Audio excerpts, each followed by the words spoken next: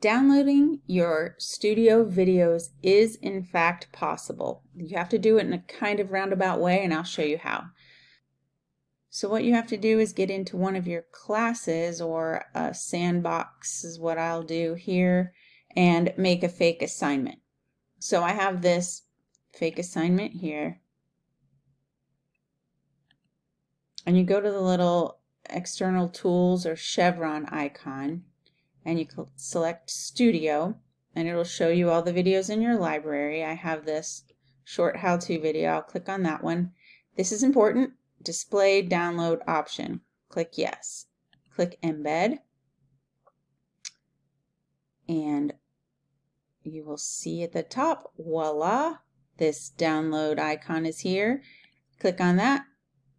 It will download the file to my computer.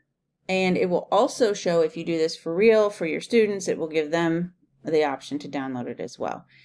So that's up to you if you want to select that or not. But now I have this on my computer. If I want to even add it to YouTube to share that link with my students, I can do that as well.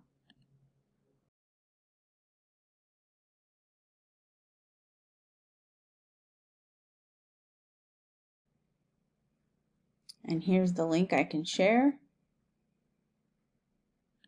Save. And there you go.